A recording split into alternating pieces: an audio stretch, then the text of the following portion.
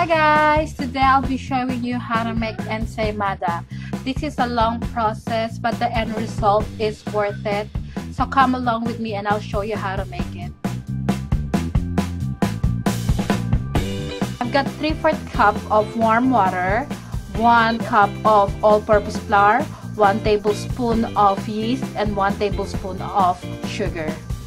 In a bowl, combine the lukewarm water and sugar.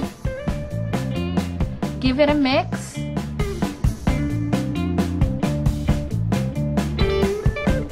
Then add the 1 tablespoon of yeast. Let this proof for about 10 minutes just to make sure that the yeast is alive and bubbly. So after about 10 minutes of proofing, we will add 1 cup of all-purpose flour, and then we will let this rest in a warm place for about 2 hours.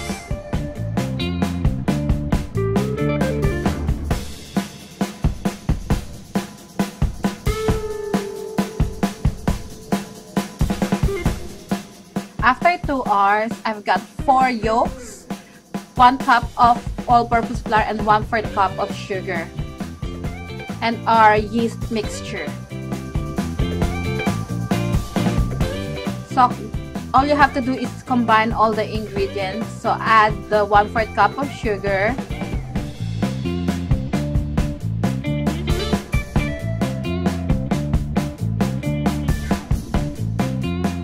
the 4 yolks, egg yolks,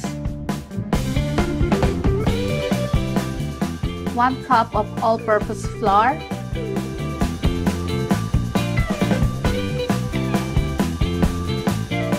mix it first, then later we will use our hands to make sure that everything is well combined.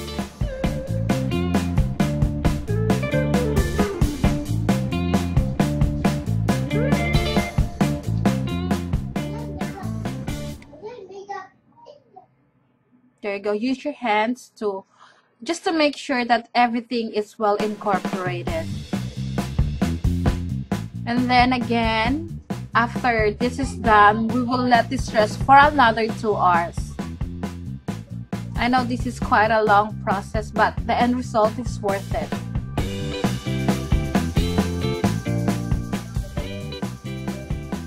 It's quite sticky actually.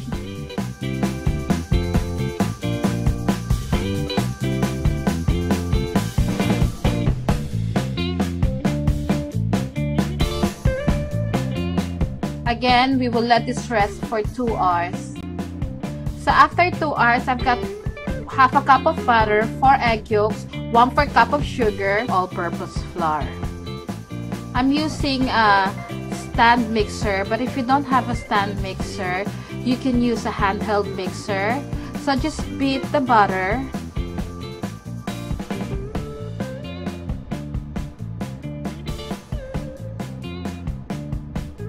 Then slowly add egg yolks.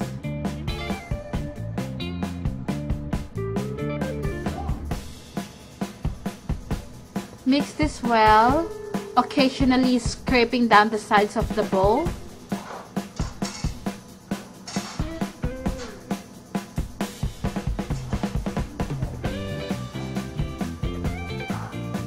Once everything is well incorporated, I'll add the sugar,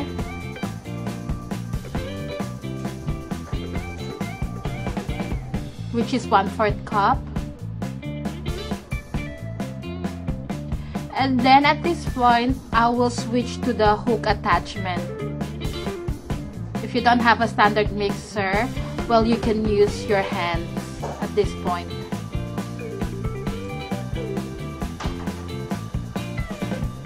Now slowly add the 1 cup of all-purpose flour,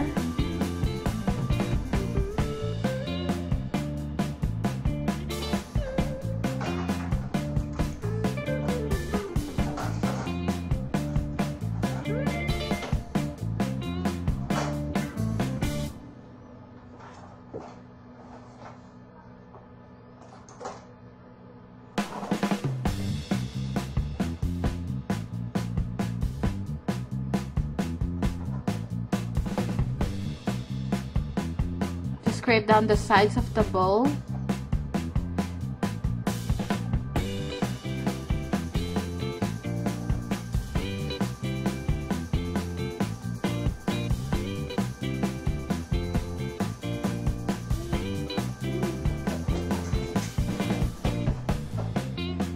At this point, we are ready to add the yeast mixture that's been proofing for 2 hours.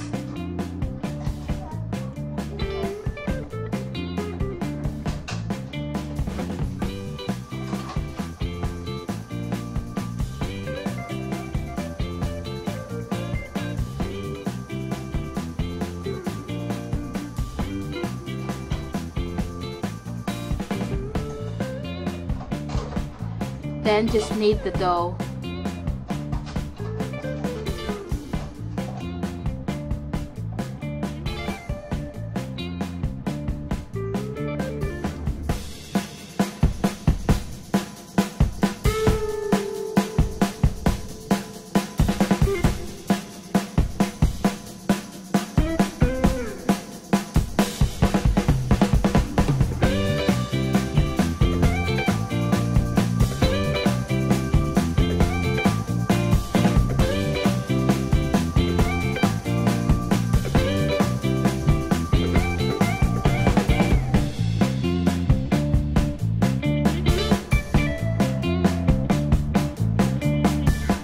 Here I added half a teaspoon of salt. And then this is the half a cup of all-purpose flour.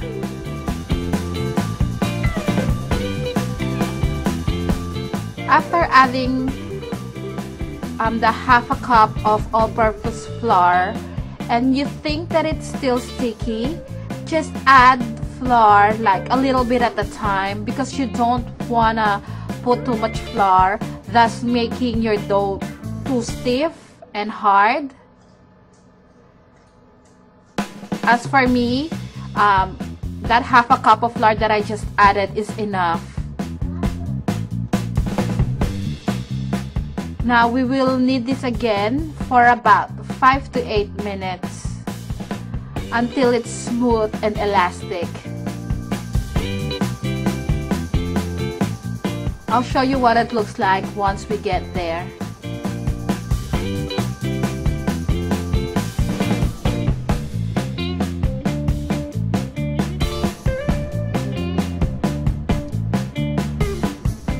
This is now ready. So in a clean bowl with a little bit of oil, I place the dough and let it rest for 30 minutes. And this is what it looks like after 30 minutes. Now I lightly flour my work surface. And then this is the dough, which I'll cut in half. And then I set the other half for later.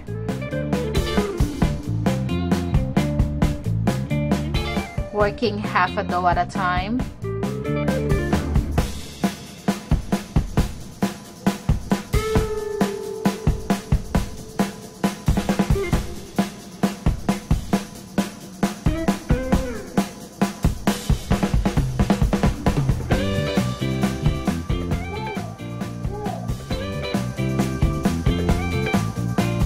Each cut, it weighs about 37 grams, but actually you can make it as big or as little as you want, but I'm using a mold which is quite small, so I just work around on how big my mold is.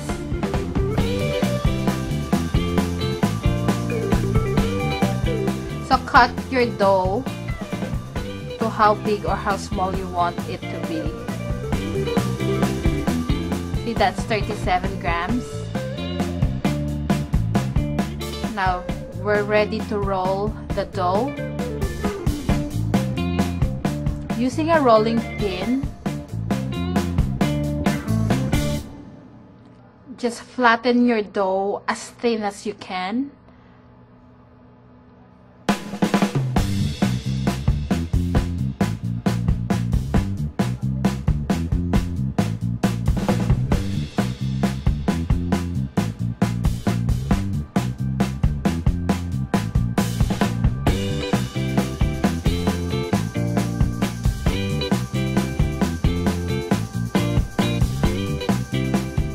how thin it is?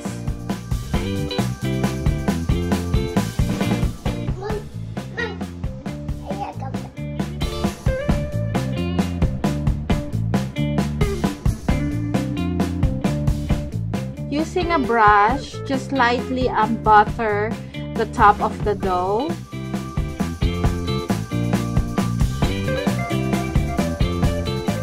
Then sprinkle some cheese, not a lot, a little goes a long way. Then roll it like a Swiss roll, just like so, and then roll it like a spiral shape. And then this is my mold, which I lightly brush with butter. I'll show you one more time.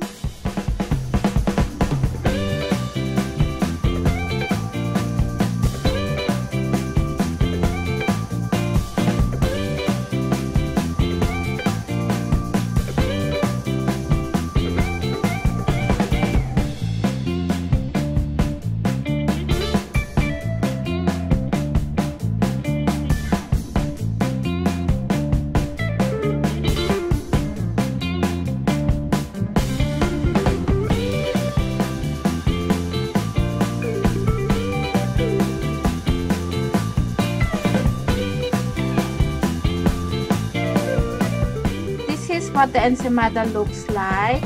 Now I will let this rest for 30 minutes. At this point, I will preheat the oven as well, and this is the other half of the ensaymada.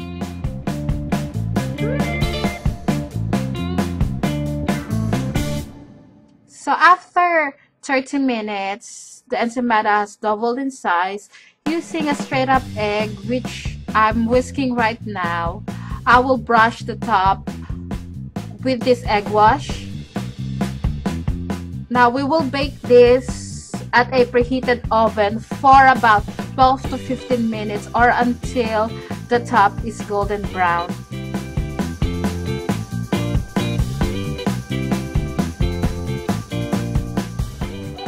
Bake it at 180 degrees as well.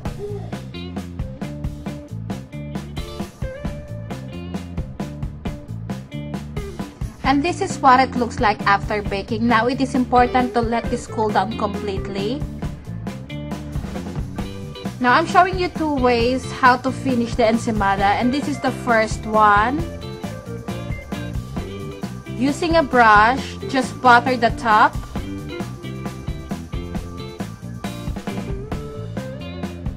Then roll it into sugar. Just like so.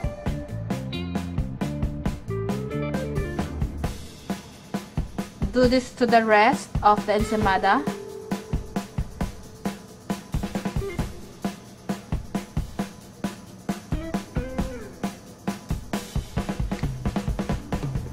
Then grate cheddar cheese on top.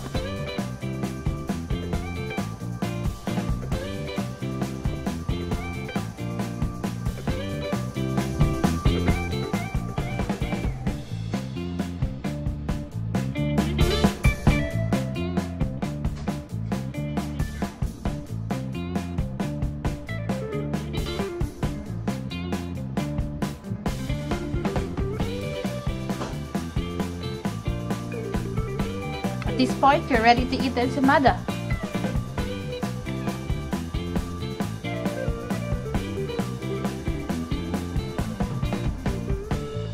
And this is our finished product. That's my son's hand pointing.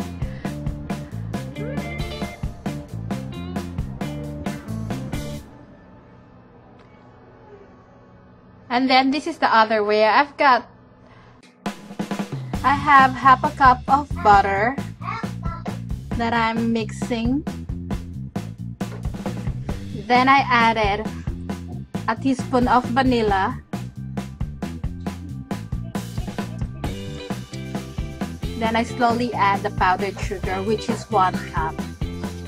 And then I continuously beat this until the mixture comes together and it becomes smooth.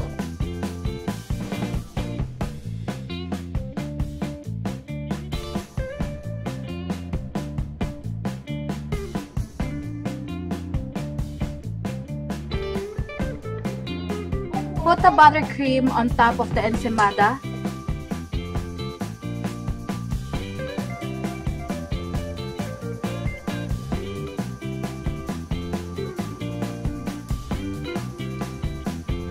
Once you've done putting the buttercream on top, the next step is to grate the cheese.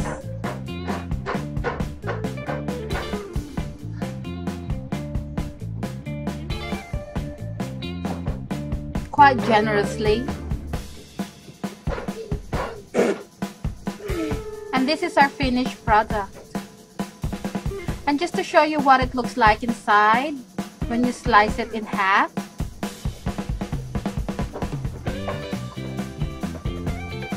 Thank you for watching. Bye.